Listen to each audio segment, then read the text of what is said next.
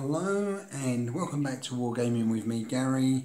I've got that just a little bit too big down, that's better. Right, just so you can see, right, so these are the finished Egyptians. I've got 24 there, they're all from Warlord Games and they're on my newish, because you've already seen it, Wargames mat. And I'm pleasantly pleased with them, to be honest. I think they look very good. I'll zoom in a little bit just so you can have a look. I've got the four command bases, if you like, at the front. There's so we go in just a little bit. Oops. There we are.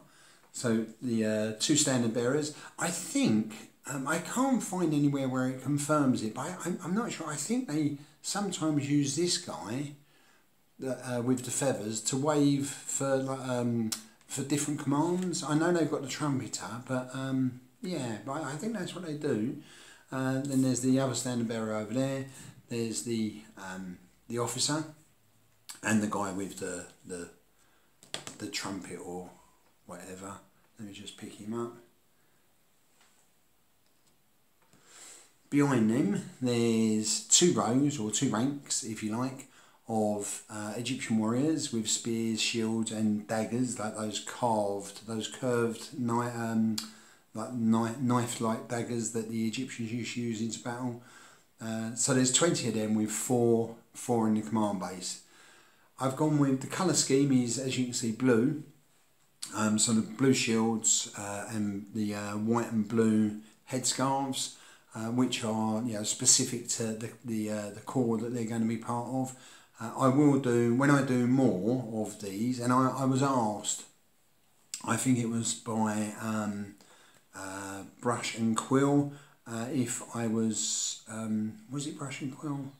Oh, I'll get in trouble now, but I was asked if I will be getting any chariots. I will get some chariots for the Egyptians, but not at the moment because I'm concentrating on the ancient Syrians. But I will get some. So yeah, so that's something for me to look forward to doing.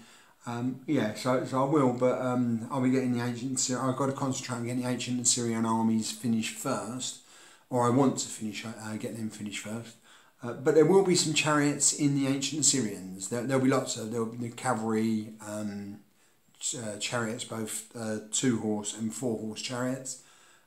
I'll have archers, there'll be slingers, lots of spearmen, guard, heavy infantry. So there'll be a lot of ancient Assyrians when I get around to doing it. But at the moment, that's where I'm at with my Egyptians. And I'm quite pleased. One thing I have just noticed, and I'm going to have to do it, anyone with an eagle eye will notice that I've got 4. Yeah, can I just bring out? Focus. Now,